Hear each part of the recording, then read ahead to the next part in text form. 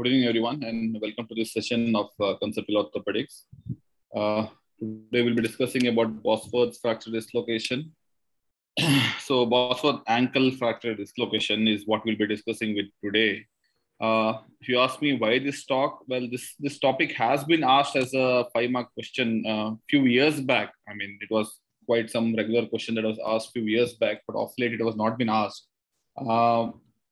But there is a chance that this can be asked in your OSCE, especially when they ask this, because this is one typical entity on which a lot of questions can be based upon. So that's why I felt that when we have covered such in depth about ankle fracture dislocations, we need to cover this also, so that in case it comes, we do not feel that never heard of it, right?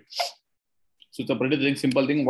There's one more interesting story to this. What happened was we had this patient few days back, a couple of weeks back, a young lady who had a fall off a staircase and presented to us with this particular fracture. She presented in the late evening, I might say, somewhere about 9-10 p.m. And the resident called me and asked that what to be done next. And so it was told trimalar fracture dislocation, right? So I just told reduce it and put a slab and get a repeat X-ray. You should be able to reduce it. Now, the repeat X-ray is this, and the resident was not able to reduce it. So what next? What the protocol in our institute is that if a trimalar fracture dislocation is irreducible by closed manœuvers, we plan for a external fixator, because in a slab, in a mal-reduced position, the swelling will not come down early, and medial side, as we can say, it is tenting the skin. So that can give rise to soft tissue issues, the skin issues on the medial side. So it is much safer to put on an external fixator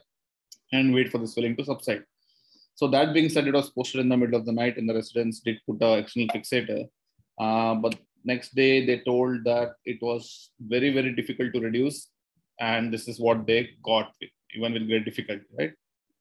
So the moment this X-ray was seen, I was taken aback, in the sense it is not that difficult to reduce a trimalar fracture dislocation. So immediately what struck was this may be Bosworth. Now, Bosworth as an entity, we have all read in the books, but it's a very, very, very rare entity that you might not see it that often at all, right? So in your entire residency, you might not see one at all.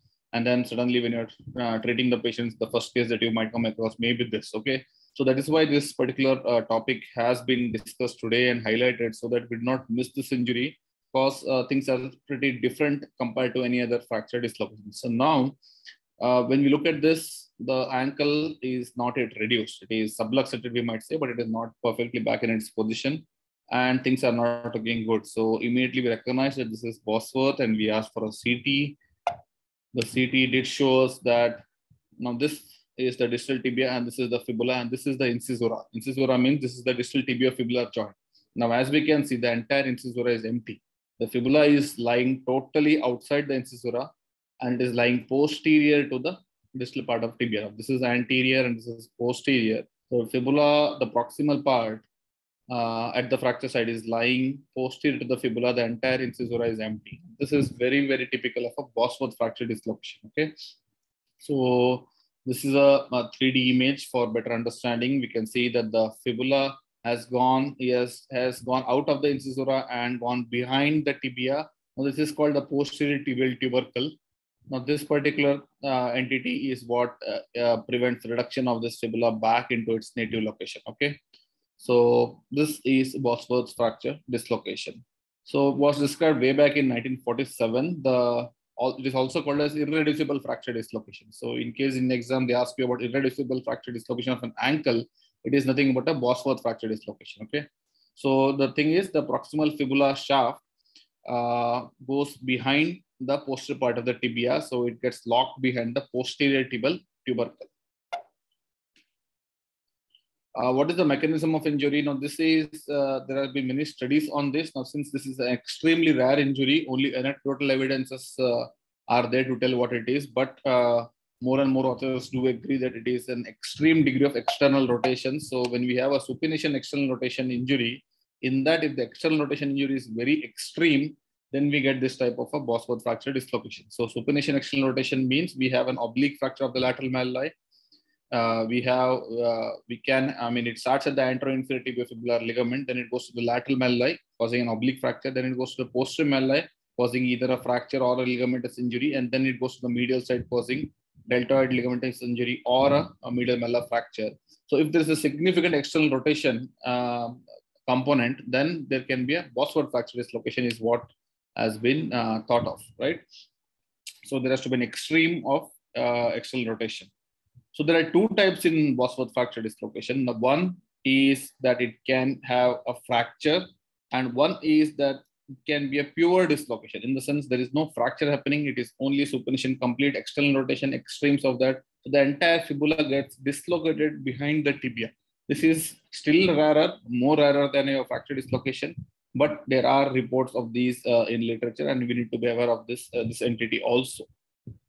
Okay, now this is a typical fracture dislocation. As we can see, the fibula is totally posterior to the distal tibia, and this is a type of irreducible fracture dislocation.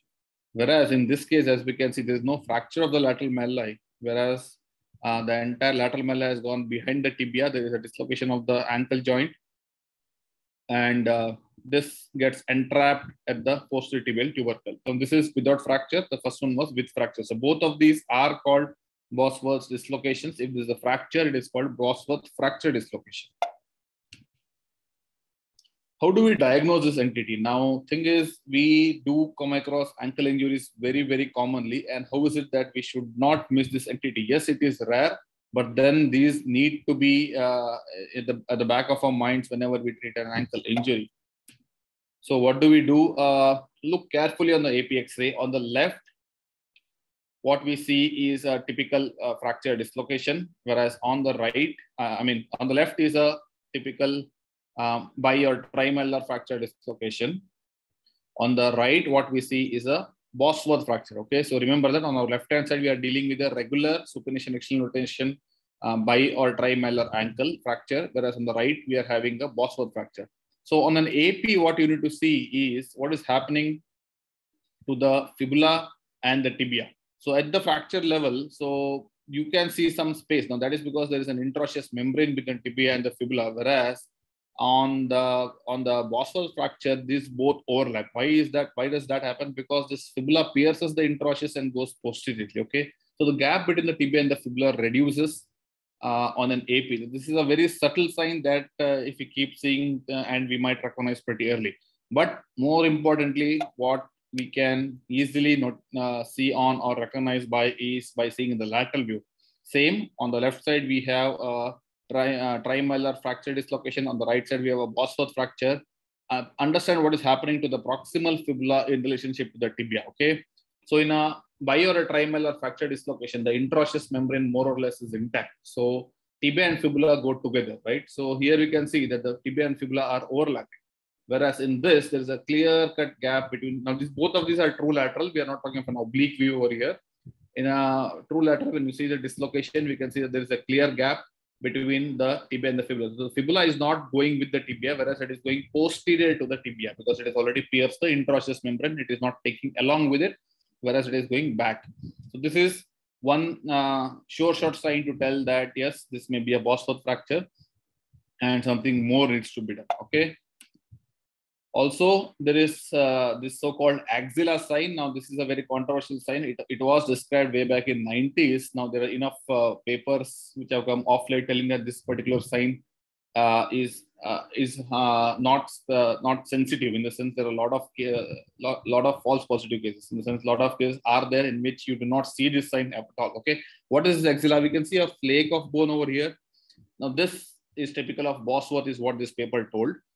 This happens because the entire distal tibia is internally rotated and it is nearly locked in internal rotation. So you can see that anteromedial part of the tibial tubercle, which looks like a flake of bone there. Okay, so not a very specific sign, but it might be asked in OSCE. So all these signs, names, and all are part of OSCE questions. So we should be aware of that it is called an axilla sign, and if present, it tells us that there is a Bosworth fracture dislocation. But more specific and more easier to recognize would be by having a CT, like told before, very typical. Try to get CT of both the ankles, not necessary for Bosworth, but